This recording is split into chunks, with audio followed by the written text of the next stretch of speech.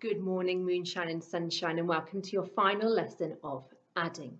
So yesterday, Mrs. Shawcat showed you the adding machine, and if you made one, fabulous. If not, maybe have a go over the weekend. Today, I'm going to show you how you can now use your adding to write or make a number sentence.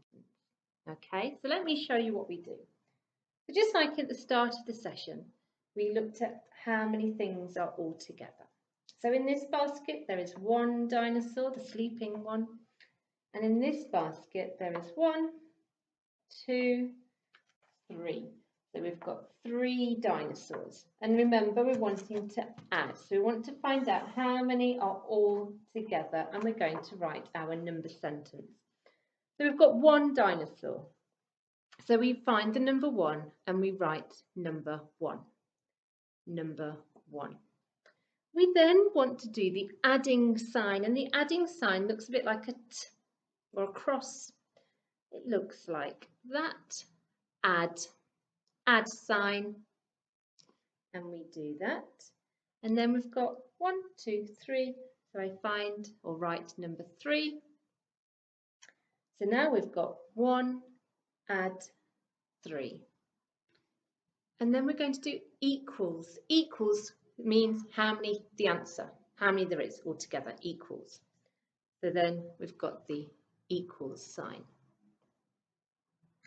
And how many have we got altogether? Well, we count them all. 1, 2, 3, 4. So 1 add 3 equals 4. Equals 4. 1 add 3 equals 4. The number sentence on my magnetic board. 1 add 3 equals 4. 1 dinosaur, add 3 dinosaurs equals 4 dinosaurs altogether. Let's do one more. Let's say goodbye to the dinosaurs. And this time I'm going to have some bears, as we've been learning about bears last week. So I've got 1, 2 bears, 2 red bears, and I've got 1, 2, 3 blue bears. 3 blue bears. Okay? So like we did before, we find the number 2. And then what was that sign we need to do? Add 3.